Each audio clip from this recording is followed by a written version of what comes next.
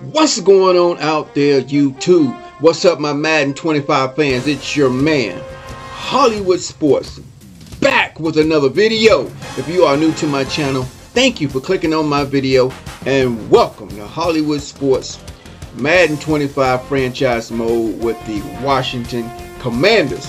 Guys, we're doing a Week 10 preview, and as you can see, we're playing the Pittsburgh Steelers in this game.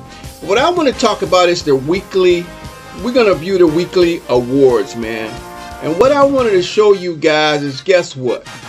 On the defensive side of the football, man, we got Bobby Wagner, our middle linebacker. He had 8 tackles, man.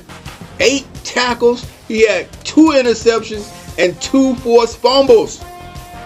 Bobby Wagner, guys. Let's give it up for Bobby Wagner, man. He made the top player of the week, man. Yeah, he did. Yeah, he did. All right, guys, let's back out. Now we're gonna show some more stats here. Let's go over, and there's my man, receiving yards, Terry McLaurin. So far on the season, guys, he's got 39 receptions, 771 yards, and 6 touchdowns. He is #1 in the league, guys. #1 in the league, Terry McLaurin. And then on the defensive side, you see interceptions, man. You got Bobby Wagner. We just talked about him. So far in the season, though, not just the week, he's got 4 interceptions on the season, and he's got 6 defensive fumbles for loss, man. 6. Yeah, Bobby Wagner, guys. As far as interceptions, we're starting to get a little bit of recognition here on our team, the Washington Commanders. That's right, baby, the Washington Commanders.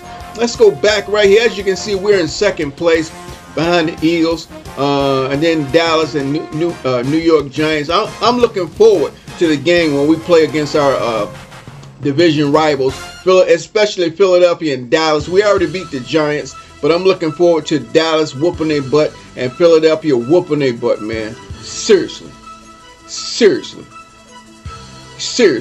And there's our Pittsburgh Steelers. We got our next game. You look at their overall rating, guys.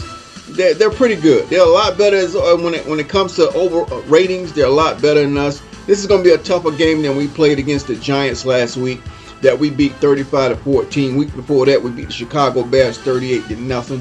I think this is a part of our schedule where we get challenging. You see, in week 11, we do have Philadelphia Eagles, and in week 12, we have the Dallas Cowboys, man. This is the crucial time of our season where we start playing our division rivals.